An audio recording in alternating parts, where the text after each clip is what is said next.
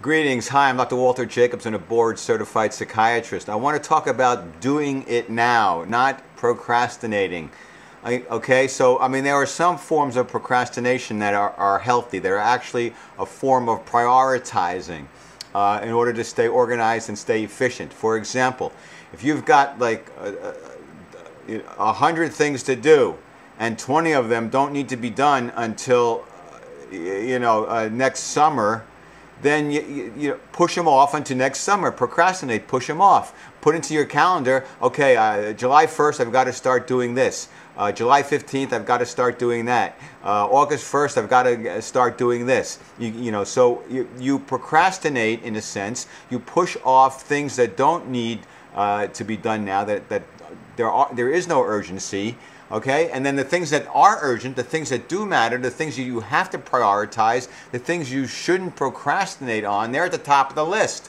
And those things you need to tackle, and you need to tackle them now. Because oftentimes when we procrastinate, when we put stuff off, it moves into a state of disrepair, of dysfunction, which could be avoided if we paid attention in the first place and actually took action. What do I mean? Simple example, your car. You don't do maintenance on your car. Perhaps you say, yeah, I'll check the oil next Tuesday. Yeah, I'll check the oil over the weekend. Yeah, I'll check the oil on Monday. Yeah, I'll check the oil next weekend. And you keep on putting it off, and then one day you've got no oil and you've just like blown out your engine block. Why? Because you procrastinated. Because you put off for tomorrow something you should have done today. And when you do that and you make a big mess of things, it costs you more time, more money, more aggravation, more grief. In the moment you're thinking, oh, I want to do this instead. So I'll just put this task, this chore, this thing I don't want to do, I'll just put that on the back burner and put it over there.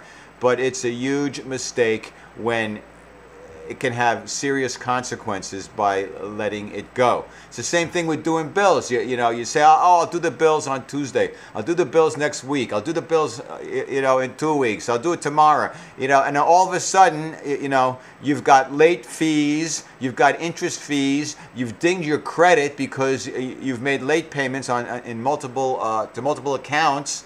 You've just dug yourself into a big hole. Talk about creating reality.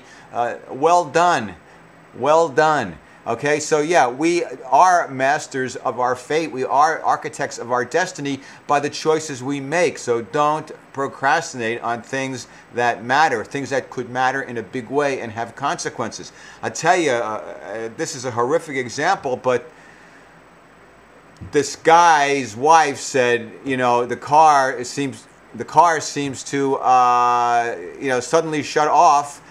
Periodically, there's something wrong with it, and we're going on vacation on Tuesday, so maybe we should get that checked before we go on vacation. And the guy kind of shines it on and says, don't worry, it's not a big deal, I'm sure it's not going to happen, we'll be fine. And then the car breaks down, right? While he's waiting on the side of the road for a tow truck, some driver who's not paying attention plows into him and kills him.